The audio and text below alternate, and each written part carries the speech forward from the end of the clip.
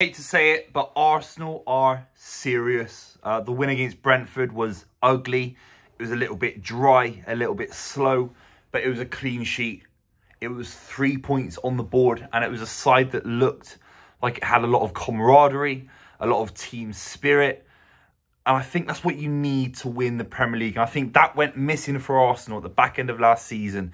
It wasn't about their quality. It wasn't about saying Odegaard's one of the best playmakers in the league. It wasn't saying about Saka being able to get you a goal, Martinelli. I actually think Arsenal's spirit and ability to grind through results got really, really poor, really weak and porous in the back end of last season. So the result against Brentford, I think, shows a lot about why Arsenal are a serious outfit this season. In this video, we'll break down some of the observations I made from the game and why I think Arsenal really are a big side in the Premier League title race this season. If you're new to the channel, make sure you subscribe. I'd really appreciate it. For my overview was, again, this looked like the kind of performance you need to put out in March, in April. And I think that's a good thing. I don't think Arsenal have peaked yet. I don't think they're playing incredibly expansive football, beautiful football, aesthetic football. They did that at the start of last season and they tailed off and they didn't know what to do when sides put everyone behind the ball, because sides at the back end of the season all need to get something. They're all trying to scrape draws, scrape wins to not get relegated, to fight for European positions. So it's all well and good. Start of the season, you blow sides away, you play beautiful football like Arsenal have done for basically decades now. But that little bit of grit that Arsenal needed, it didn't quite show up against the Southamptons of the world, the Brightons, the West Hams, the Liverpools. Those results cost Arsenal the league. That's the reality. The start of the season, what have we seen? We've seen Arsenal play 4 centre-backs at points. We've seen Arsenal play midfielders that don't move the ball particularly quickly. I'm not talking about Declan Rice. He's the exception to that statement. You have to look at it and say, Declan Rice has been an absolute marvel, but Jorginho's still a little bit of an issue. Havertz is definitely an issue, even though he's good against Brentford. So this Arsenal side have started off the season very slow. Again, moving the ball pretty slowly, just grinding through games. And I think eventually, when a couple of these signings settle in, I think they'll turn into a side that will blow sides away. They will show their quality, their prowess. I think Jesus is a lot more for him to expand into. I think Saka could improve. I don't think he was particularly good against Brentford. And similarly with Martinelli, Trossard. These are 4 attackers that could all be aiming to get 15, 20 goals in all competitions each. So Arsenal have got that kind of headroom to expand into. But at the moment, I have to talk about my favourite player for Arsenal, a player that I wish City had signed desperately, and that's Declan Rice. He is the reason I think Arsenal won against Brentford. It's as simple as that. He was able to drive Arsenal with the ball.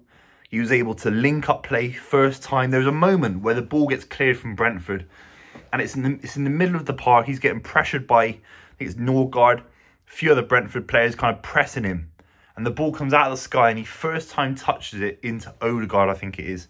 If you're an Arsenal fan, you remember that moment, let me know. I'm pretty sure it was Odegaard, but he basically volley passes it first time into Odegaard. He moved the ball so quickly, and I just thought that was a great example of what Rice brings to this side. Yes, he brings leadership. Yes, he brings physicality. But the reality is he moves the ball so quick that it kind of bypasses a few of these other players who I don't think are having the best season. I think Odegaard in particular is another one. When you look at a player with a bit of creative flair that can do something unique, something different, that can score from long range, that can open a back line up very easily, like a knife cutting through butter. We saw that with Odegaard last season. He was arguably the best playmaker in the league last season. Have we seen it this season? No, we haven't. I don't think we have. He's got a lot of room to fill. He's got a lot of space to expand into, and that's the point of this video, is to say that, you know, Arsenal is serious because they're starting the season in the right way. They're picking up near enough maximum points early on in the season. In February, March, April, maybe their fate in the Champions League has been decided. Maybe they get knocked out early. Maybe they go deep and they get even more confidence from that. They're not in the League Cup as well. So come February, March, April, that kind of run of games where it becomes never-ending until, you know, you end up in May and it's the end of the Premier League title race. that's when Arsenal could have all those players that I've just mentioned get into that kind of form that we saw at the start of last season, where they're blowing sides away 3-4-0. I think Odegaard is one of those players that can definitely improve. And the front three for me still, look, Jesus has scored 4 goals in all competitions, I think, this season for Arsenal. It's not groundbreaking stuff. If that front three clicks, I still think Arteta has to find out who that front three is. Is it Trossard, Saka, Martinelli, with Jesus coming in and out? Is it Jesus, Saka, Martinelli? I think Trossard offers something completely different to Jesus, but I think between Trossard and Jesus, there's a mixture of form, there's a mixture of confidence. I think when one doesn't play, they drop confidence a lot. So you end up having this kind of half-rate selection where you don't have 2 world-class strikers. I think you've got 2 7 out of 10 strikers. So that's not ideal in terms of getting past difficult defences. But the big one for me, look, Brentford away, hard. They could have easily conceded. Aaron Ramsdale looked very, very nervous. But they are papering over the cracks because they got a clean sheet. They got a win. I thought Saliba was absolutely electric against Brentford. He was so calm, so assured. If they can rotate him at the right moments throughout the season, in the business end of the season where he plays those big games, I think Arteta has to take a lot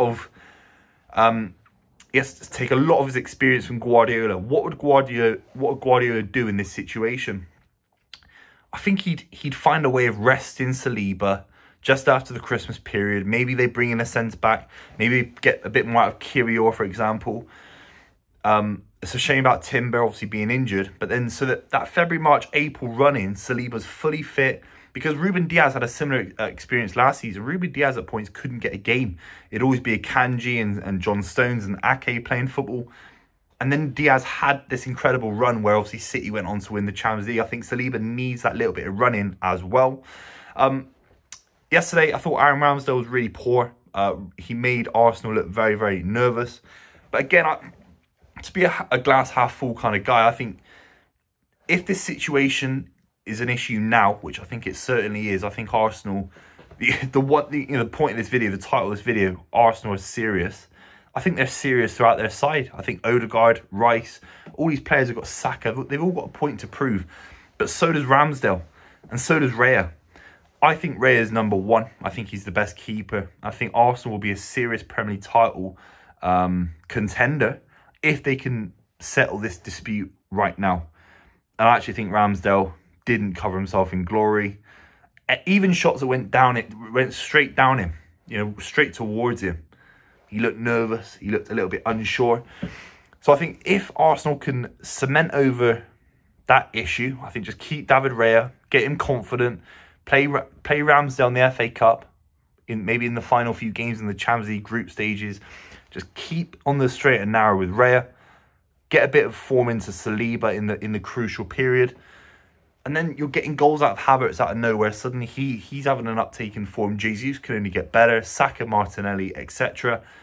Arsenal looks serious. I think Brentford, despite it not being a glamorous win against a really difficult side, it was a really, really important result for Arsenal. Let me know what you think in the comments down below. Thanks so much for watching. Make sure you subscribe if you haven't already. I'll see you very, very soon.